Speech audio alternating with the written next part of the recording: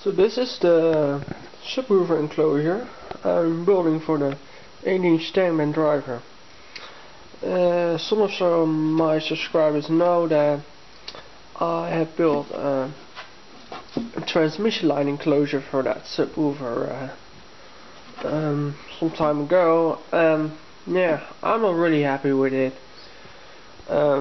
It was a little bit slow on the bass, not as fast as I would have liked it.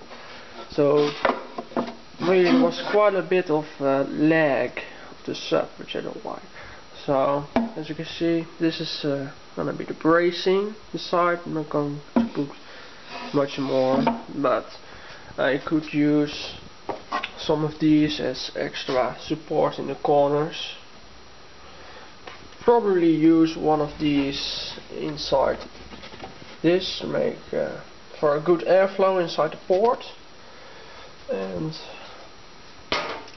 I will get a router with and I want to make a round edge over here, and obviously on the outside of the enclosure, so this all the way to there.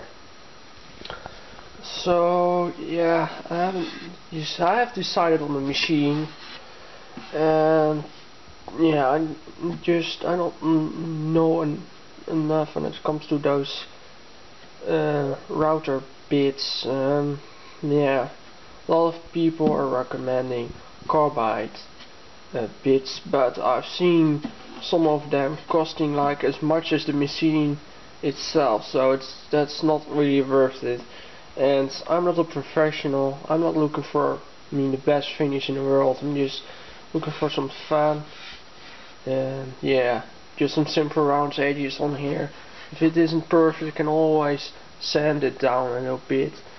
So I have to look at those things a little bit more. Maybe you guys can give a little bit of information. I've read a lot of about them, and people are saying that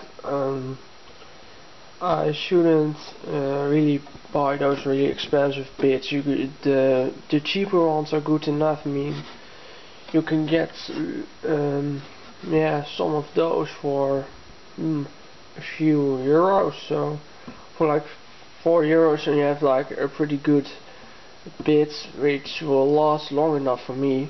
Obviously the really expensive ones, which will cost you about €20, will obviously be a lot better, but that will cost a lot more, and I really have to think about it, since the machine will cost me around €100, so it's not really worth it to spend loads and loads of money on those stupid bits. Well, I don't need them. So as you can see, I made a little enclosure here, this little box which is going to hold the Hypex DS 1.2 plate amp. 120 watts RMS should be enough from what I've seen. I mean, it's moving that subwoofer like mad, so I really don't need much more, and it has clean power. I mean, it's really clean compared to like the amp I was using before. Yeah, obviously there's some wiring to do here, but I will solve that. Yeah, there will be a hole in the underside, so there will be down firing with some feed over here and here. You can see L port.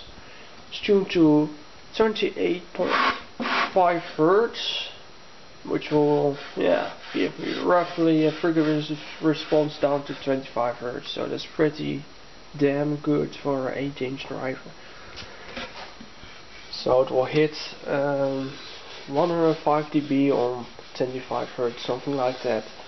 That's pretty good. I've already sanded the front a little bit to make it look a little bit nicer. So as you can see, I have like these 45-degree angles on here to make this enclosure a lot stronger. And this is the last piece of the puzzle, the top. This isn't glued in yet, so you can see it. This is one unit. So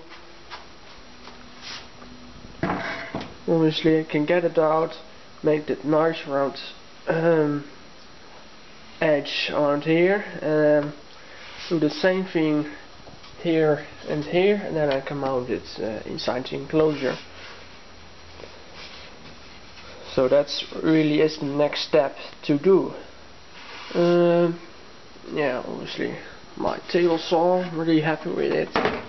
Makes this sort of job really easy. Yeah, this is the enclosure. I hope you guys will like it. I can't wait to finish this whole thing.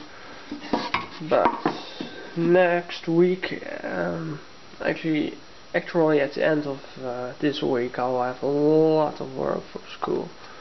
So I don't really have time to finish this, so we'll be around 2 weeks later. Sorry for that delay. Thanks for watching.